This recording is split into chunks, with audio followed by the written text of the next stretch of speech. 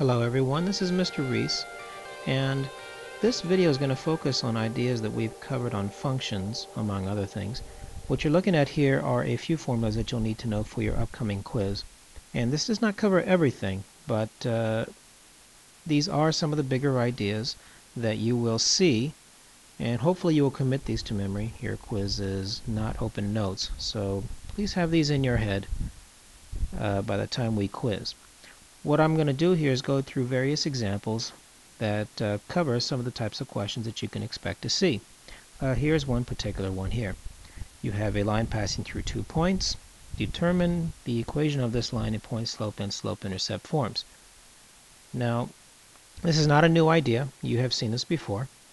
And first thing you'll want to do is, since you will notice point slope and slope-intercept, we need the slope. Determine the slope first by using your ordinary slope formula. So there it is. Put your y values on top, x values on the bottom, subtract, reduce, and you get -4/3. After that, switch to the point slope formula, and this here is your point slope formula right here. Now, of course, I got some blanks, and the reason for the blanks is because we need to fill in that information. We need to fill in, of course, the point and the slope. The point that I'm going to choose here is -3/6, and the reason why I'm choosing that only is because it's first. There's no real reason beyond that. If you prefer to choose a second point, it really does not change the problem. So with point slope, plugging in your point, the y value gets coupled with y and the x value gets coupled with x. So since the x value is -3, I'll put -3 here. And since the y value is 6, I'll put 6 here. The slope goes outside here since our slope was -4/3. There we are. And by the way, don't get too caught up with the negative. Sometimes that can be a bit of confusion for some. The negative is down here, now it's in the middle, now it's up. It's all the same thing, so no need to fret over that. Okay, that's your point slope formula. From here you can convert to slope-intercept formula pretty easy. Just simply take this part here and distribute to both terms on the inside. So times your x and times your what ultimately becomes a +3. And what that will yield is y minus 6 is equal to -4/3 x. And then since the 3's ultimately eliminate, -4. Now since slope-intercept means that we have the slope and the intercept represented, and essentially you're just solving for y, all you're going to do is take this 6 and then add it to both sides.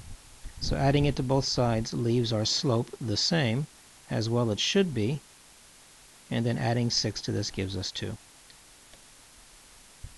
And that is really it. Distance formula. This is very straightforward, and you can see here that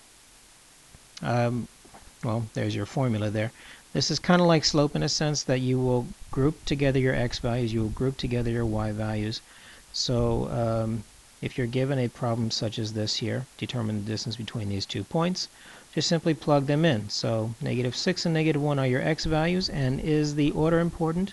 No, it is not important, because ultimately you will square them anyway, and the only thing that switching them around does is it changes the sign. So instead of getting a positive answer, you'd get a negative answer, and vice versa. The y values are 16 and 4, so subtract those as well. And then from here it's just arithmetic, so do your math. This gives you -5 quantity, well, -5 squared, plus 12 squared. Now a word of caution. A lot of times people will just simply square root these individual values and then add them together in the end. Instead, you must square these first, then add, then square root.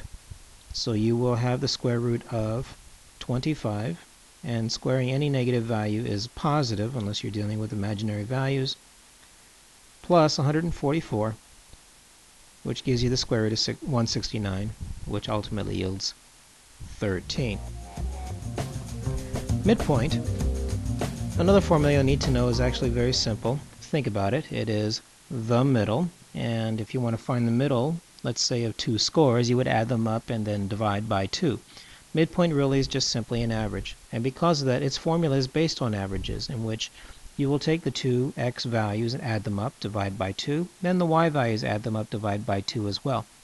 The only thing I want to caution about this is that typically midpoint formula is presented together with distance formula, and with distance formula you are subtracting x values and y values. So because of that, a lot of times people will reflexively subtract these two here. So keep in mind it's an average, add them up, divide by 2. So our x values are negative 4 and 2. Here the y values are 7 and negative 3. And then from here just simply follow suit, do your arithmetic, and that would yield an answer. So negative 4 plus 2 over 2 ends up being negative 1. This ends up giving us 2, and you should have two coordinates, an x and a y, to finish off.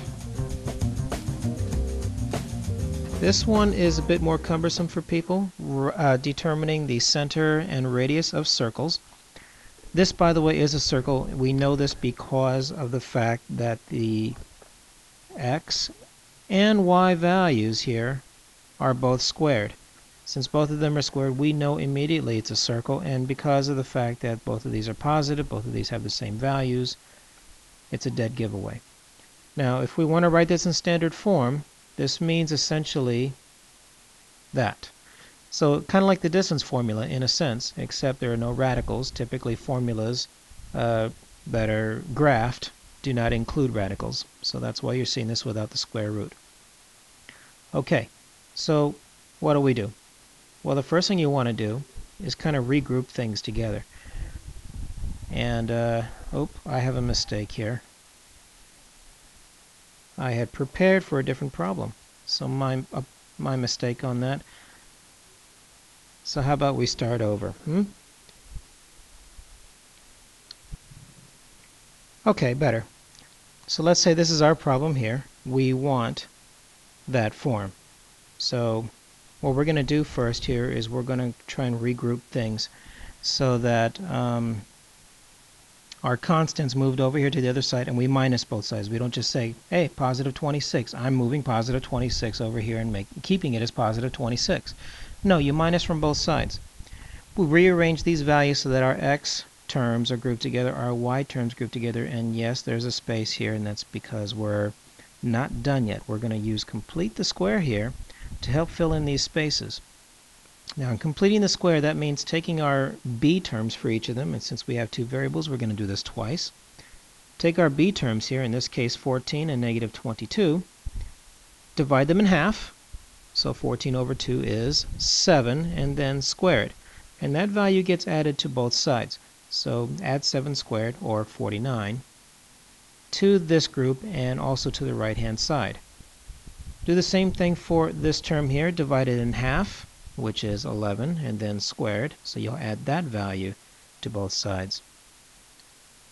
Now what this does is this allows us here to factor each group nice and perfectly. In fact, we'll get two groups that are identical.